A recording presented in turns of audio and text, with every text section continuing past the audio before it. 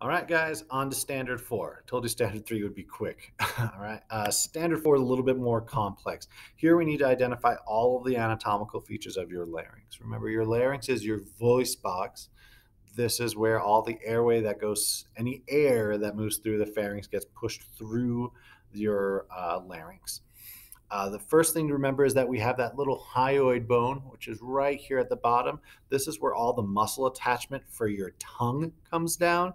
And so this kind of explains that when you swallow, you actually push your tongue back, and it's one of the muscles that causes the epiglottis to actually close. So that's your hyoid bone up here on top. Below that is your thyroid cartilage. This is one of those weird things that happen with secondary sex traits. If you take too much testosterone or have, and for a male, if you have enough testosterone, if you're juicing too much testosterone, you will actually grow a growth of extra thyroid cartilage, and that becomes the Adam's apple. And that just occurs because testosterone causes extra growth in the thyroid cartilage. It's also the cartilage that houses your vocal cords. And so that's literally the spot right behind there is where your vocal cords rest. Your coracoid or coracoid cartilage is down here. And this is just basically the connection piece between your voice box and the trachea. It's kind of a connection point between the two spots. That makes it just basically a structure for support for the rest of the larynx up above it. All right. The epiglottis is this flap that closes over the top as you swallow food or beverages. It just basically, your tongue comes down and closes over the top of it. Hopefully this loads, but here's the idea. There's the epiglottis, there's your hyoid bone, and there's your thyroid cartilage.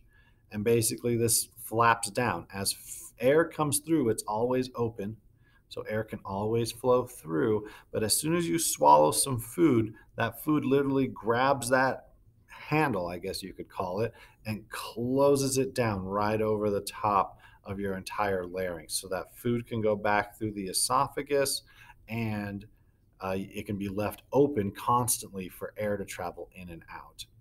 Really important structure, probably the most important structure of the larynx, it and the glottis.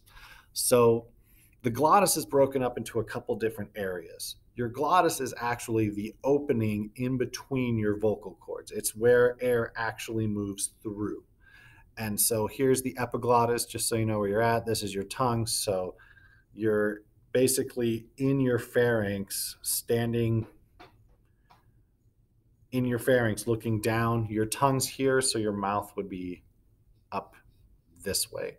And so as you stare down, you can see that there's your glottis is this opening. Your true vocal cords are these thin, and they look pinkish white when you see them in the video, which will be right, it'll be on this module somewhere. You'll find it.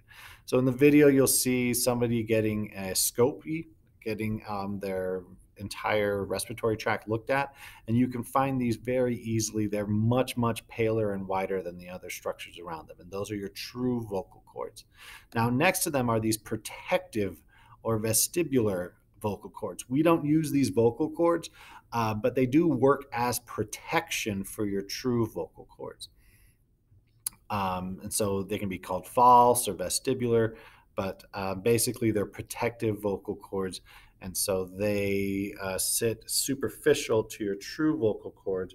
So your true vocal cords are doing all the vibrating, and these are just protecting them from anything hitting them in case you do have the Doritos incident where you chew too fast and it gets in there and you get the scratchiness.